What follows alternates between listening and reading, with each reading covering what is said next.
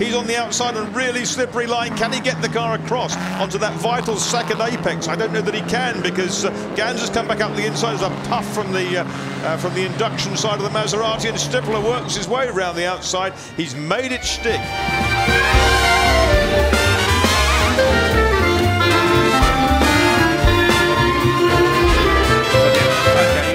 But oh, that was a sensational leap over the curb on the inside of the left-hander at St Mary's by Rob Huff. He's now trying to get back down the inside of Michael Caine into Lavant. This is superbly entertaining.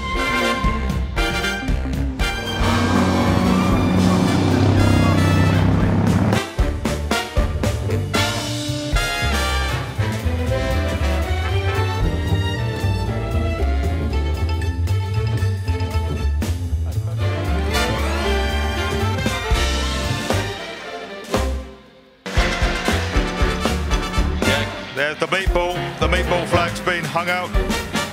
To Woodcote corner, he's taking a lot of speed into the corner. That's very brave. He's right up on the tail of the Alfa Romeo. Fantastic stuff. They're jostling for position, twitching and weaving. Tail goes kicking out. He then gathers it all up again.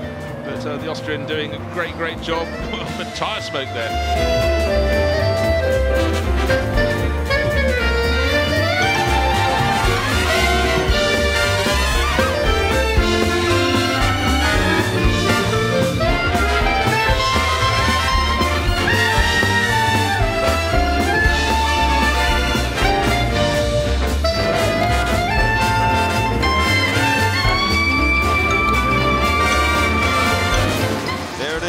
Atwood, unconventional line, more than half the car over the grass.